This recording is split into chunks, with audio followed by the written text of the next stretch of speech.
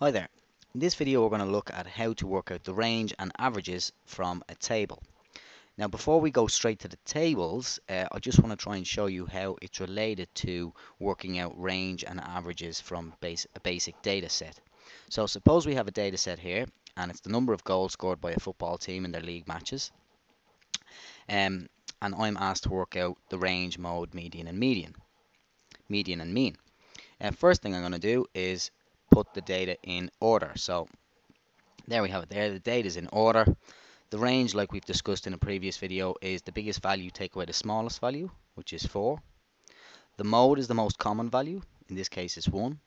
The median is going to be the middle data point in all of this, and that's going to be found right here. We've got 44 pieces of data. Halfway between that is 22, so it's going to be between the 22nd and 23rd piece of data, which is right in there. So the median is 1, and the mean we'd work out by adding these all together and then dividing by 44.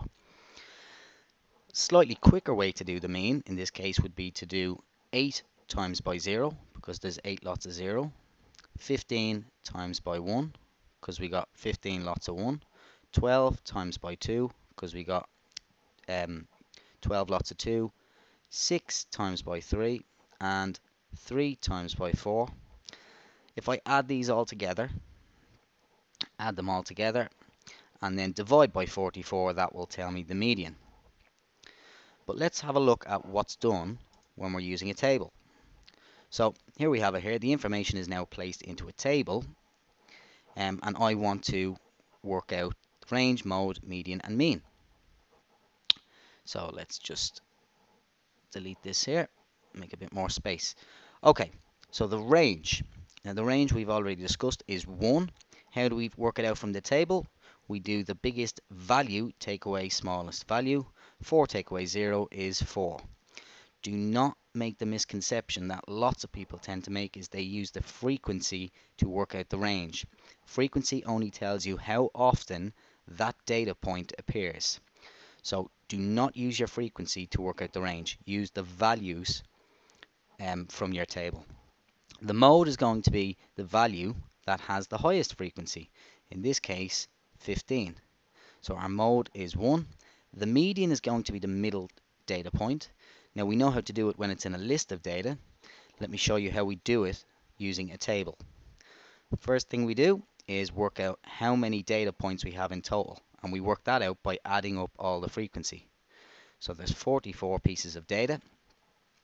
That means the median is going to be between the 22nd and 23rd piece of data, because it's the middle value. So where is the point between the 22nd and 23rd piece of data?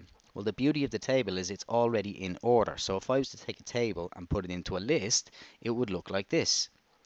So if we take the cumulative frequency, that's basically a running total of the frequencies, starting from the top and working our way down, we should be able to use that to work out the median.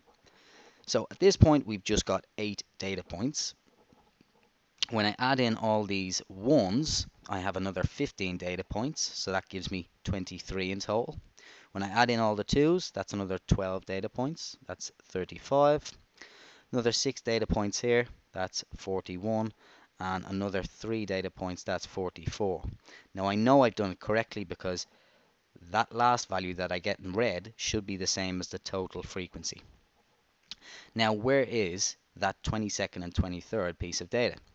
It must be in here, because at this point we've got 8, and then we add on another 15, that's 23. So that means between 22 and 23 happened here. So that means that the median is 1. The mean, on the other hand, like I showed you before, using the data set, we could do 8 times 0, 1 times 15, 2 times 12, etc. Using the table, we do the exact same thing. So let's just clear that out. I'm going to do the value times by the frequency for each one. 1 times 15 is 15. 2 times 12 is 24. 3 times 6 is 18. and 4 times 3 is 12. And what I'm going to do is I'm going to add these all together, like I suggested before, adding them all together. 5 and 4 is 9, 17, 19, carry 1. That's 2, 4, 5, 6. So we get 69. So to work out the mean now, I'm going to do 69 divided by the total frequency. 69 divided by 44 gives me 1.57. So the mean is 1.57. 1.57. Okay, so let's just summarize what it is we've discussed here. The range, as I said, is the biggest value, take away the smallest value. So don't use your frequencies to work this out. The mode is the value that has the highest frequency. The median is the value where we find the middle data point. And the mean, we do values times by frequency, add them all together, and then divide that by the total frequency. Okay, so here's a question for you to try. We got some data here about the number of TV sets in various different sports clubs. So see if you can work out the range, mode, median, and mean. Okay, hopefully you've had a go at that. Here are your solutions. So hopefully you managed to get those questions correct. If you didn't, try it again and see if you can figure out where you went wrong. Okay, let's take a look at this now. This is a case where we're given continuous data and it's grouped. So we got group data and I want to be able to work to estimate the range. I'll explain why it's an estimate in a second. And we want to be able to estimate the mean. Find the class interval that contains the median and work out what the modal class is. Right, the range is going to be, just like before, it's going to be the biggest value, take away the smallest value. So in this case, 60 take away 10, the range is going to be 50. The reason why it's an estimate is because the data is grouped. So we got 30 pieces of data, but they can range anywhere between 10 and 20. So they could all actually be 19 and I wouldn't know. But that's why it's only an estimate of the range, because I'm using these class intervals to work it out. Which class interval contains the median? Well, I'm going to, just like before, add up all the frequencies.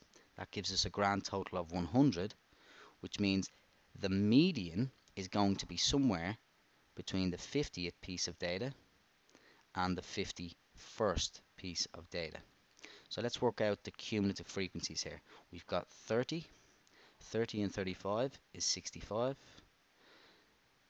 65 and 20 gives us 85. 85 and 10 is 95. 95 and 5 is 100. And these two guys are the same, which means I've done it correctly. So where is the class interval with the 50th and 51st data point? It's going to be here. So our class interval that contains the median is going to be 20 less than or equal to t less than 30.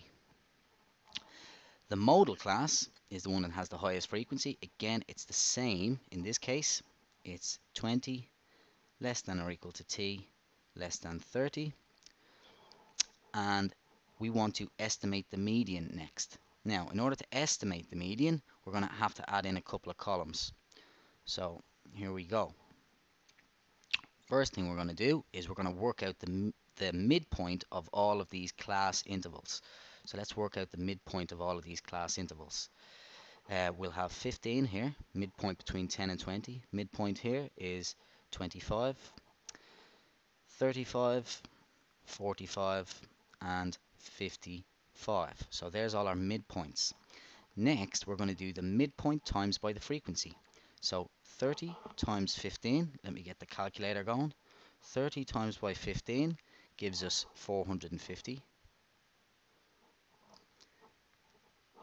25 times by 35 gives us 875. 35 times by 20 gives us 700. 45 times by 10 gives us 450. Just tidy that up, that should be 700. And 55 times by 5 gives us 275. Now what I'm going to do is I'm going to add these all together. So we got 275 plus 450 plus 700 plus 875 plus 450. Adding them all together, we get 2,750. So to get the mean, I'm going to do this total divided by the total frequency. So quite similar to what we were doing when we had the table earlier on in the video.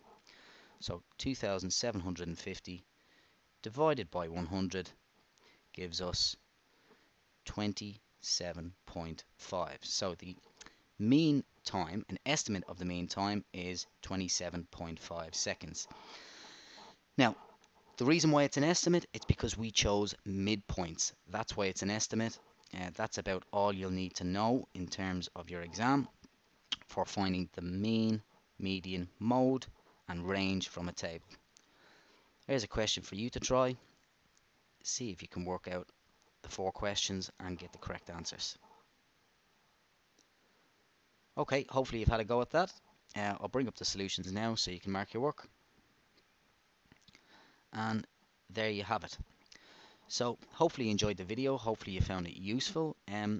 One more thing that I probably didn't mention, I should, is all the questions that we've done, the median and the mode have always been the same. Just bear in mind that's not always the case, it's just the way it happened in these videos. It won't always be the case, so do bear that in mind. The median and mode will not always be the same. Anyway, that's all from me. Hopefully you enjoyed the video. Take it easy.